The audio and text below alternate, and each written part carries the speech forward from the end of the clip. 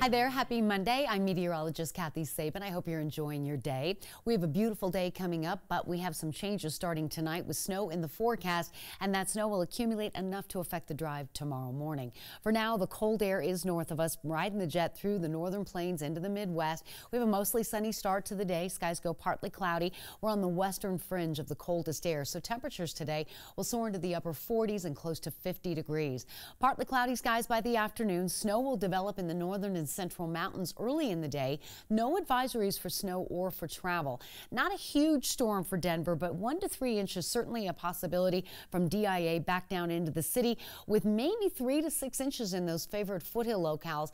A very similar pattern with this system that we've seen to the last couple, where Lakewood, Littleton, Highlands Ranch, Castle Rock, Castle Pines seem to see those higher accumulation totals.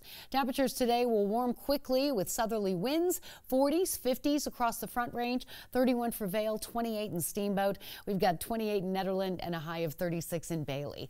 Today, Monday's high close to 50 degrees. Increasing clouds, snow developing overnight, 1 to 3 inches on the roads for the drive on Tuesday morning. Skies clear Tuesday evening, and we'll drop into the mid-teens, get a nice warming trend, sunshine in 40s, and then back to the 50s we go for Friday, Saturday, and Sunday. We'll have the latest on that Tuesday storm on the networks of 9 News. In the meantime, enjoy your day. Thanks for watching.